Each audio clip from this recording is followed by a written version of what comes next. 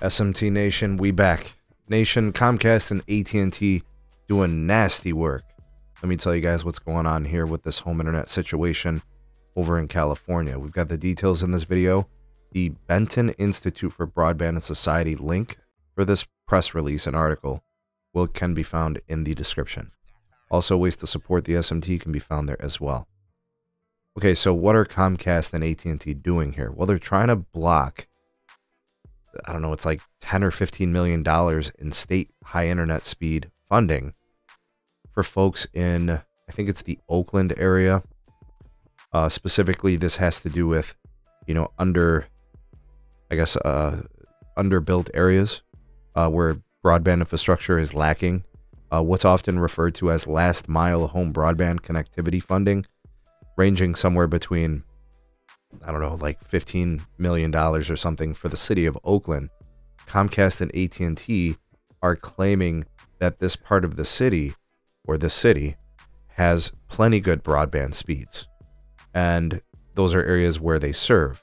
I guess specifically schools have been contesting this. They've been reporting it to the CPUC, the California Public Utilities Commission, saying that the speeds that are offered are really bad, often leading to really poor experiences that internet services are paid for.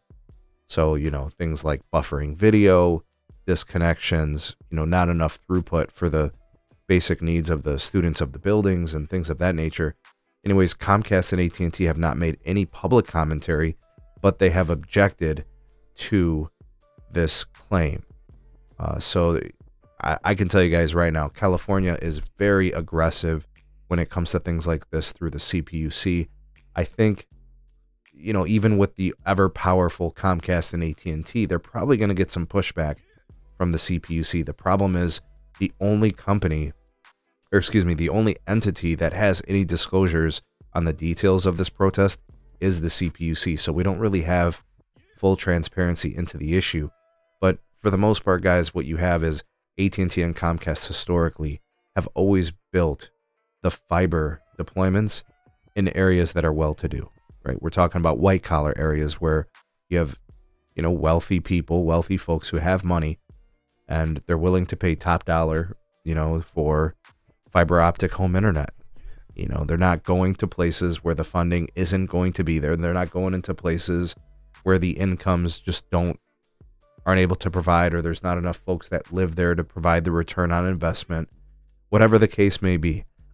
Like I said, this is nasty work by AT&T and Comcast, who historically have characteristically done this in the past. We know about AT&T's checkered past in the South, right, in Mississippi and other states down there, taking funding and running and getting audited. We've seen those types of things. Telcos, communications companies, they do these things. So I'm not here to protect anyone. Comcast, AT&T, Verizon, they have all done this in the past. And I'll be honest with you, I believe the people of Oakland. I don't believe the telcos. And I really hope the CPUC really does a number here to get these people the opportunity to be connected and hold these companies accountable for the services that they provide. I'm sure that Comcast and AT&T are provided plenty of government funding bucks to do, deployments and renovations and modernizations to their network. But I'm just sure it's just never enough. They'll never be satisfied. That's how these companies work, and that's how they are.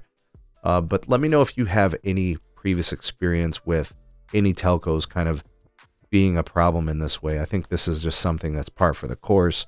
But what say you? Comment down below. You are the voice of the people, the SMT Nation. Let your voice be heard.